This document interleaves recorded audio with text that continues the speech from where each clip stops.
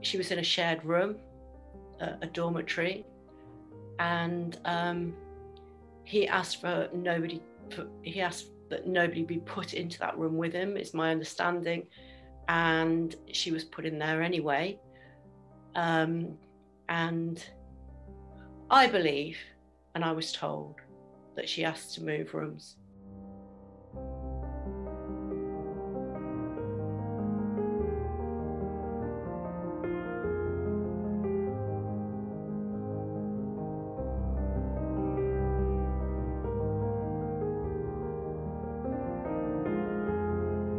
Traumatizing as that was, and it really was re-traumatizing to write that book, it was part of my redemption, if you like. It was part of my cathartic journey.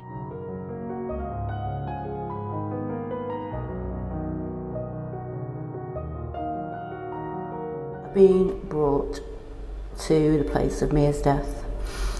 I'm sitting in the cubicle where Mia died, and apparently she fought for her life, even with chest injuries, even after a blow to the heart. Mia was still fighting for her life.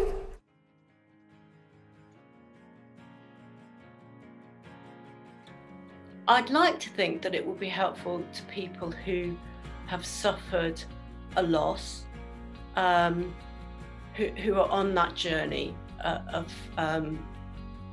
of recovery from a loss, but also victims of trauma, because I definitely think that grief is traumatizing in some respects, or can be for some people.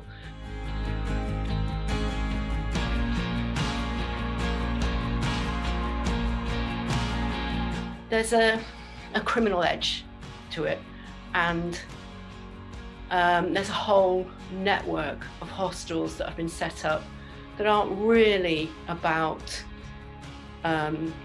providing accommodation. They're basically ripping backpackers off, and that's the kind of thing that's really concerning.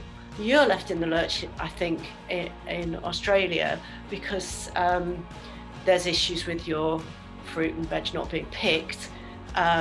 So you've got a shortage of labour, and I think you must be starting to realise how important your migrant workers were to you, and how important the backpackers were in terms of the sheer volume of workers that was provided by that system.